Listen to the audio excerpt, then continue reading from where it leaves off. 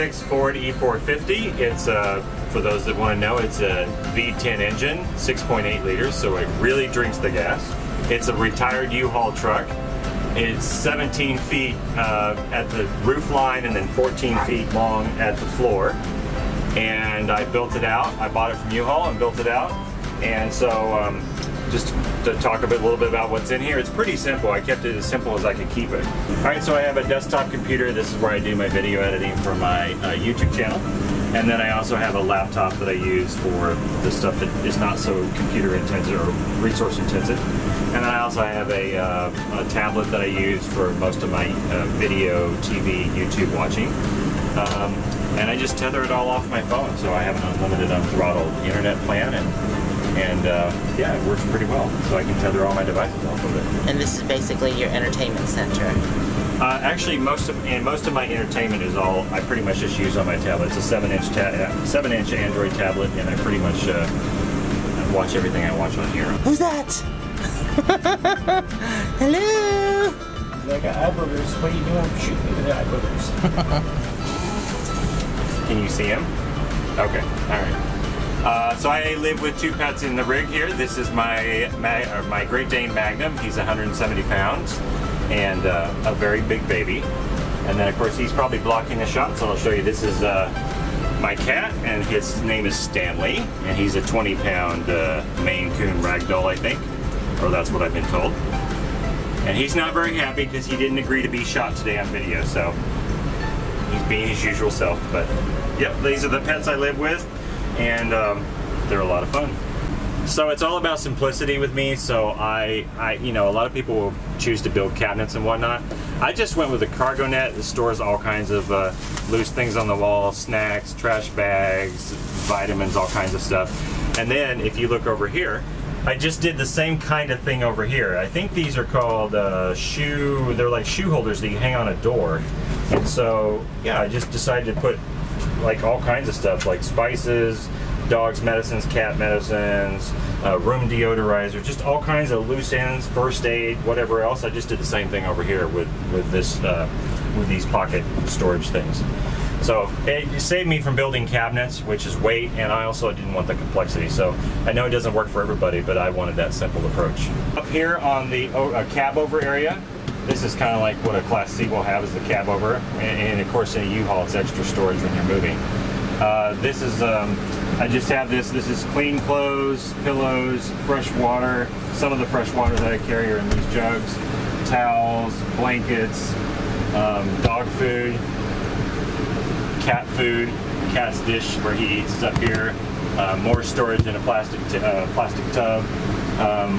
One of the places the cats sleep is up here, but cats sleep wherever they want. So he'll sleep here, or often he'll sleep on top of me or next to me, or in the driver's seat. So yeah, that's pretty much what's up here. So this is a wood frame. I think it's called a gaucho style bed. A lot of van dwellers have built things like this, so it's not really unique to me. But I'll have to show it. But basically, the bottom will slide out, and then the back will fold down. So you actually can have a queen size mattress in here. But what I found is I tend to sleep on my side, so just sleeping on just the couch portion is plenty room for me. So just to save the trouble, I don't even put this down anymore. So I did it originally, and then I did it for a few nights, and then I stopped doing it. So I just sleep on this, what appears to be very narrow couch here, but it works for me.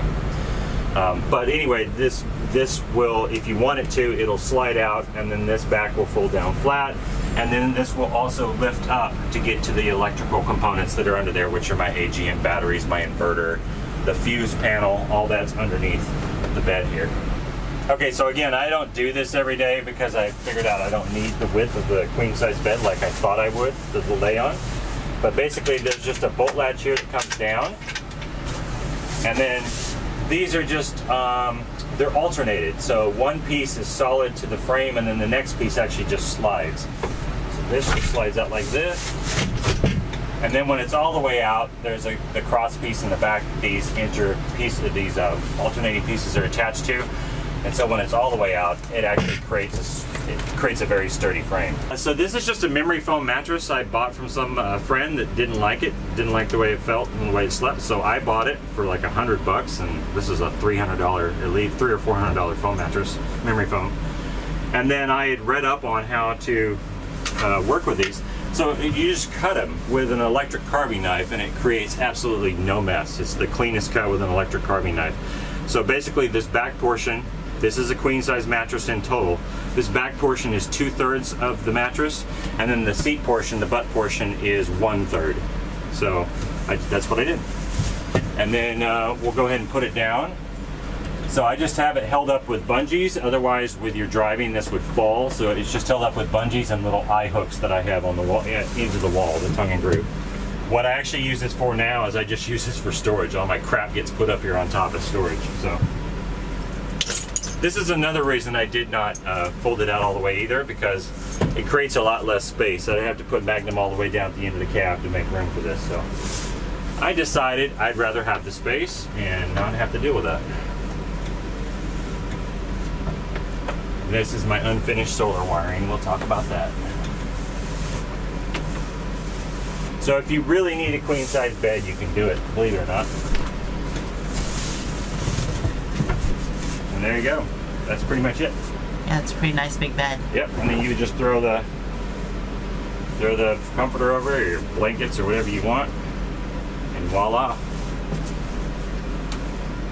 And then I thought about the space again, and it's like, if Magnum has an emergency in the night and needs to go out quickly in the middle of the night, since we use this door for ingress and egress, that would be more difficult with this in the way. So I thought, you know what, I'm just going to leave it up. I'm fine sleeping on my side, and then we have easy emergency access to this door, so if he has to go out.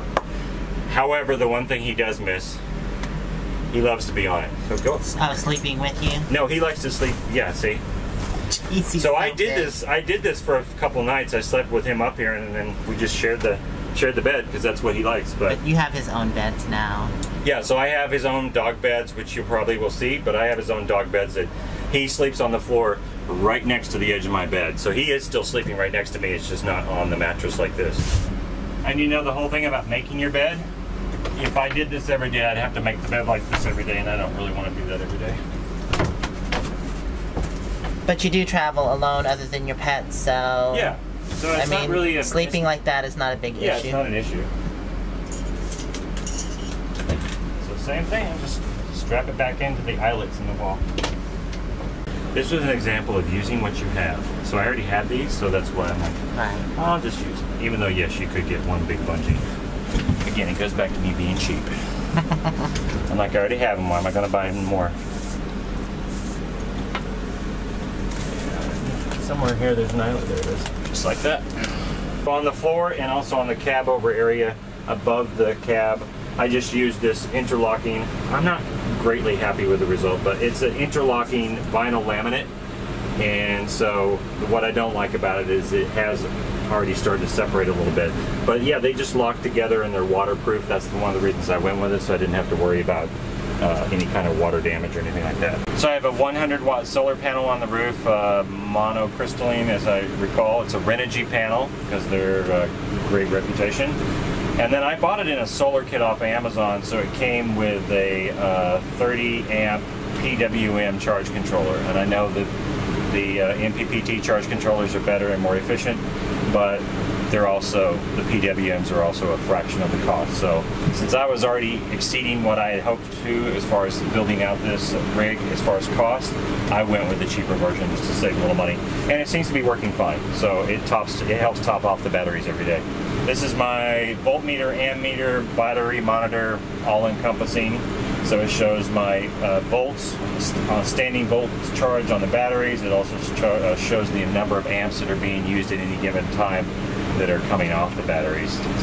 And they're actually low right now because we are in a low sun area. So this is something I've learned. I'm always moving with my work, and so I have a battery isolator that typically does a lot of the bulk charging in my batteries.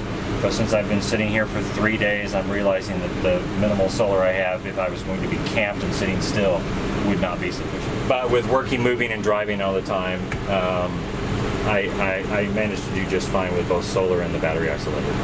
This is underneath the bed. I have two 100 amp hour apiece AGM, sealed AGM batteries. That's why they can sit on their side.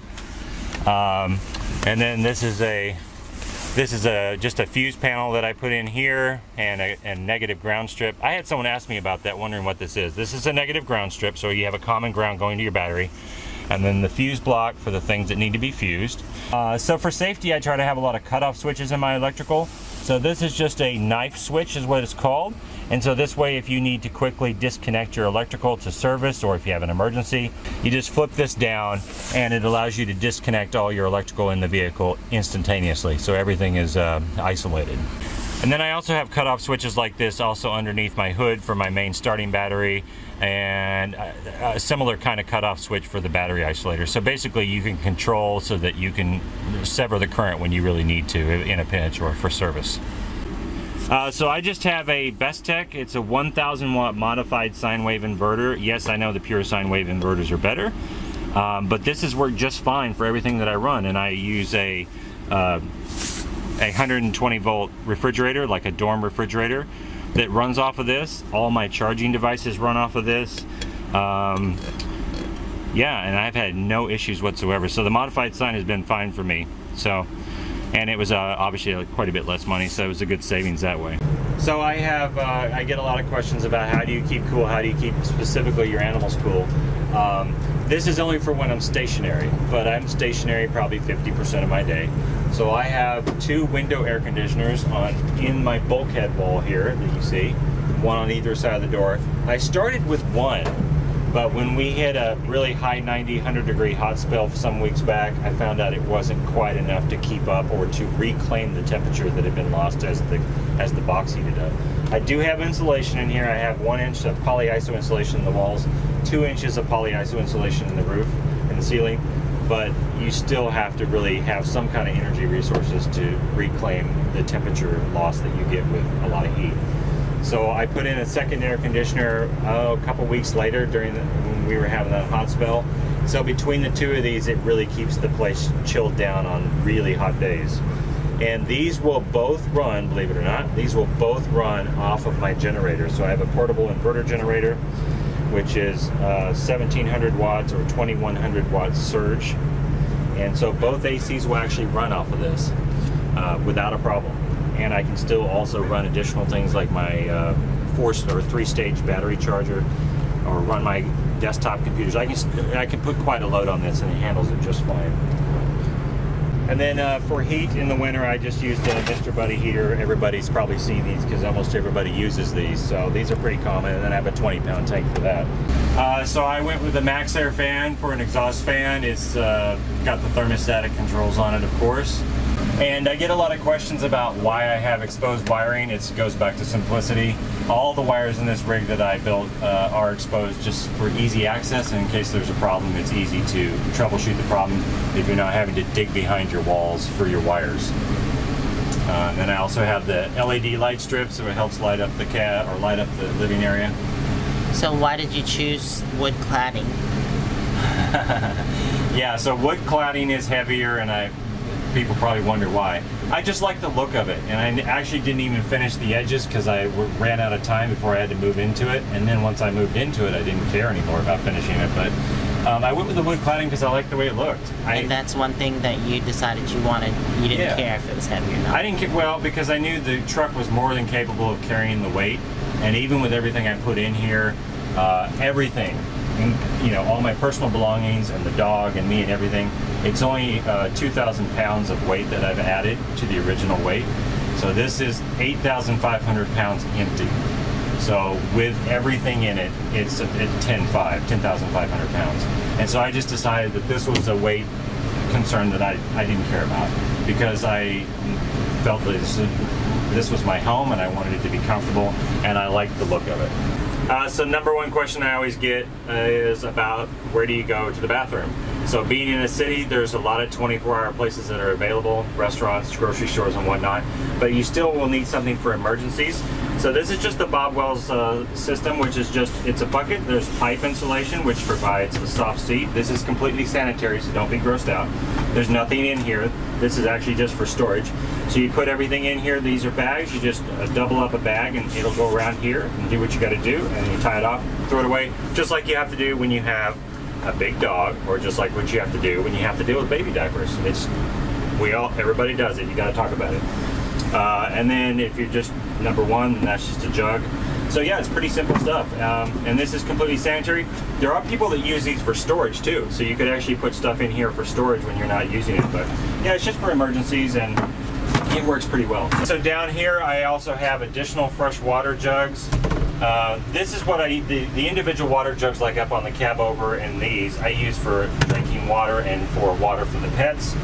This tank is a 7-gallon that's also fresh water, but I just use it for hand washing, dishwashing. So this water is actually, I don't ever drink this water.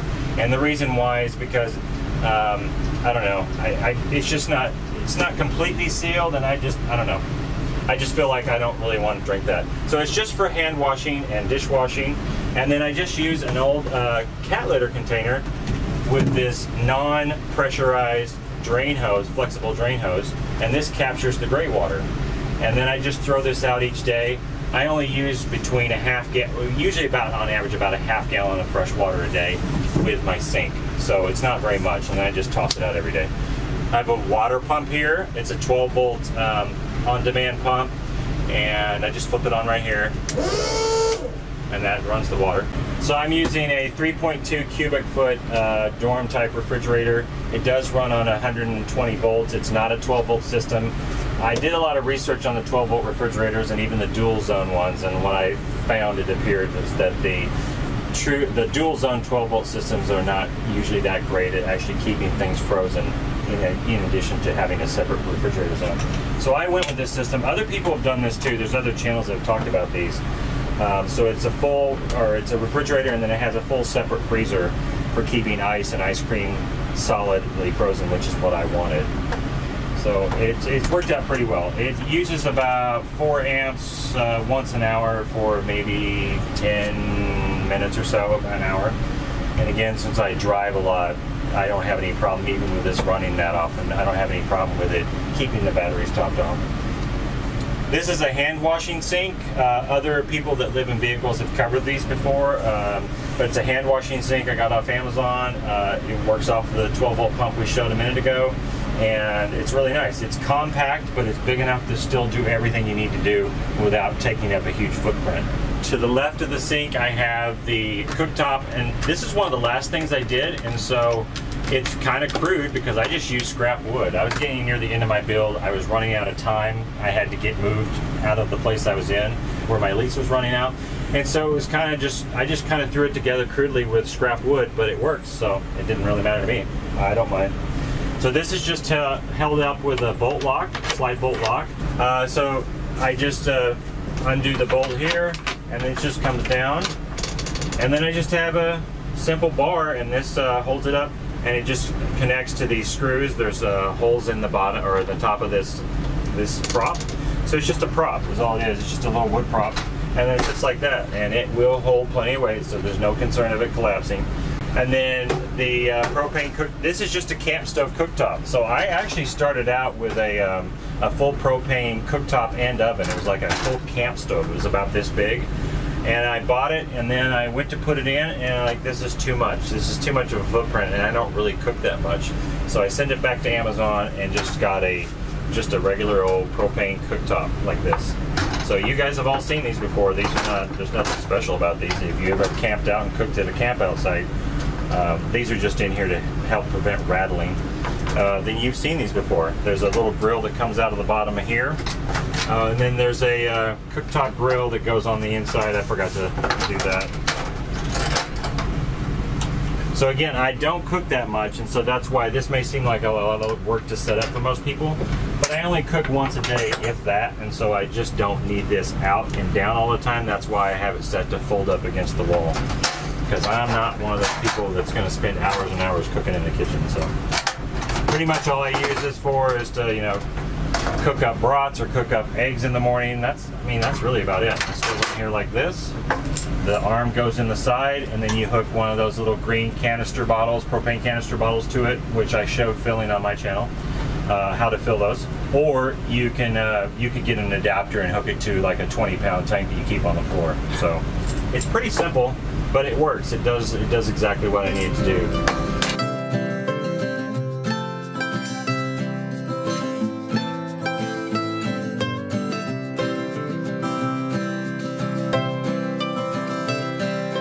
So with many dogs, they get separation anxiety, and Great Danes tend to get it a lot. So Magnum does get separation anxiety. So if I'm going to be away from the rig for more than just a few minutes at a time, like 2-3 hours or something like that, I constructed this fold-out kennel that actually is collapsible. You can see it was collapsible against the wall. And I just constructed this with scrap wood, so it's nothing special. In fact, these rails here are the rub rails that came out of the inside of the Uhaul truck. So these just connect with hinges, basically, and the hinges are just slightly backed out, and that's what allows them to be connected without them being too tight. So it just connects out like this. You just throw the hinge pin in like that, and then the face goes on. Now, he does have dog beds when he's in here, but his dog beds are sitting outside at the moment. So that's why he's looking very confused. He's like, I don't have anything soft to lay on. But anyway, then this front panel goes on the same way. It's hinged at the side, then it swings shut, and then it's hinged at the corner. So these are just pins that pop in. And then basically with his dog beds in there, I'm not cruel, he does have dog beds. With his dog beds in there, this keeps him fully contained until I get back.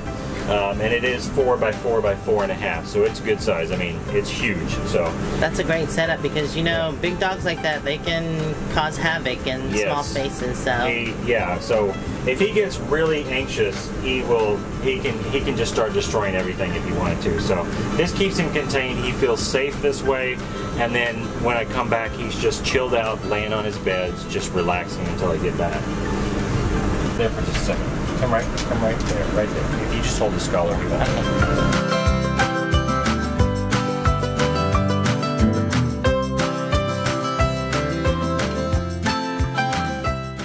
And this is just where I keep my dirty laundry before I make it to the laundromat. That's what we do when we're on the road. We use laundromats and garbage, and pretty much it. Pretty simple. So this space back here looks like a porch, what people usually call it as a porch. The reason for this is because I actually still work, and so this is for cargo deliveries. So I specifically built the bulkhead wall where it is, a couple, 2.5 or so feet in.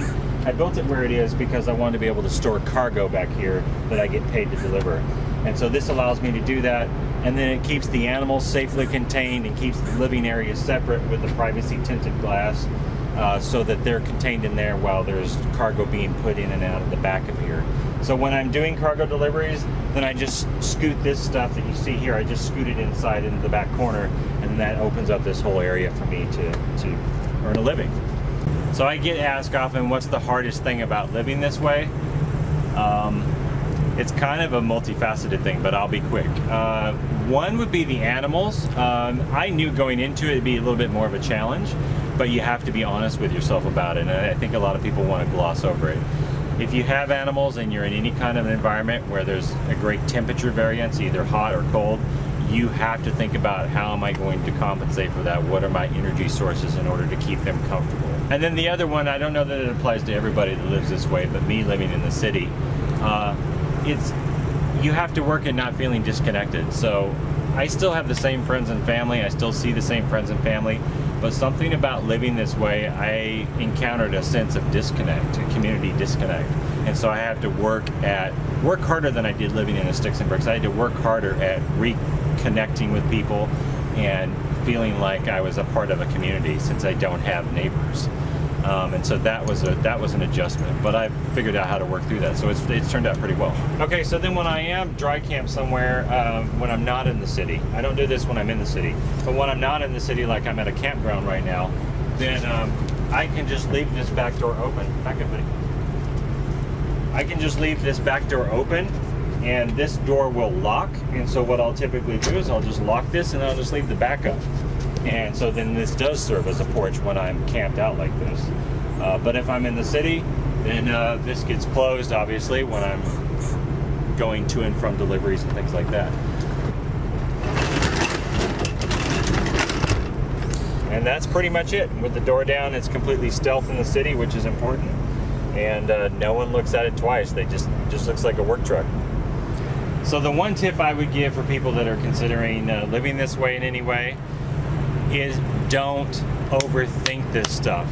People spend far too much time, I think, stressing about the details. How am I going to do this? How am I going to do that? How am I going to street camp in the city or anything else? If you want to do something bad enough, you'll figure out a way to do it. It's that simple.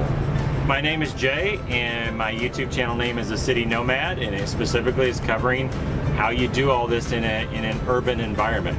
So come visit the channel if you like and check it out.